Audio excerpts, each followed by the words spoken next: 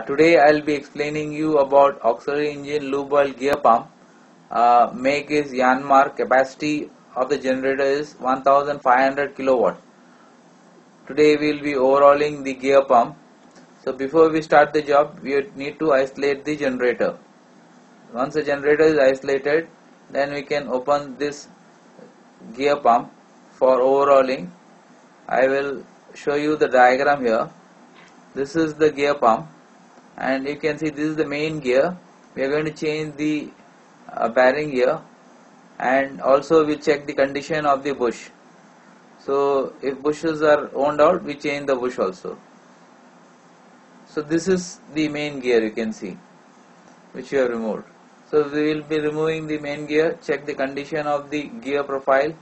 If it is all okay, any wear and tear is there, then use the bearing puller to remove the gear. Once the gear is removed, then we check the other gears this side. You can see we need to check the profile of the gear, any damage, any wear out. If all okay, then you can put the same gear back. Once we remove the gear, we have the bushes here. You can see this. There are 3 bushes. So if the condition of the bushes are bad, then we change with the new one. So once bushes have been changed, this side you can see we have changed the bearing here. You have to change the bearing, old and put the new one. Once the bearing is in place, then you put the gear in place. So the condition of the gear profile is okay here. You can see there are 2 gears here. The center portion, this is the gear which will go inside that, and this is the main gear.